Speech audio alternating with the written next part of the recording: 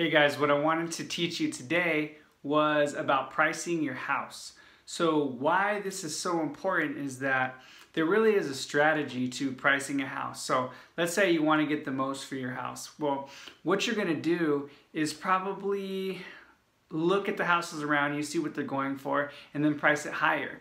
So there is a very strategic way to do this. So if you want to try to get your house higher than what a lot of the houses are going for in the area, you got to be smart about it. You can go ahead and try and test that price point, but what's very important is that if your house doesn't sell within the first 2 weeks, you're going to want to immediately lower that price.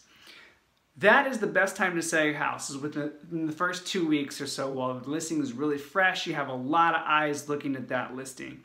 If it gets to 30 days and the 45 days and the 60 days, now that's called days on market, 60 days on market, or even your house really starts getting stale. It's what's called a stale listing. People are going to be like, hey, what's wrong with that house? Why isn't it selling?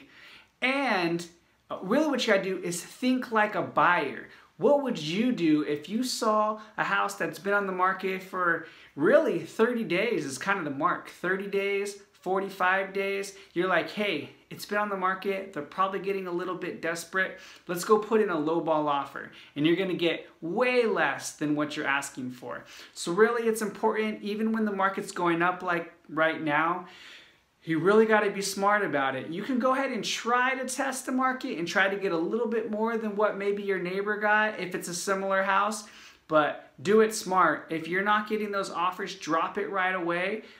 You do not want your house to get stale. And you know what? With the way the appraisals are right now, you can't get much more anyways. Even if you did get somebody who's going to give you that offer for whatever reason, the appraiser is going to say, no, it's way too high and you got to bring it down to a certain amount. Then you got to start renegotiating. It gets kind of crazy. There's no happy parties at that point. So take my advice, price it right, price it very similar to the other people in your subdivision. Don't listen to Zillow. They didn't go in your house and look at all the features and everything. It's just a real approximate quote. Don't go off Zillow. Listen to your agent, but make sure your agent is getting good comps within your subdivision to price your house right, and be willing to drop it right away if you're not getting offers within the first 2 weeks. So that's my suggestion to you guys. If you need someone to list your house, give me a ring.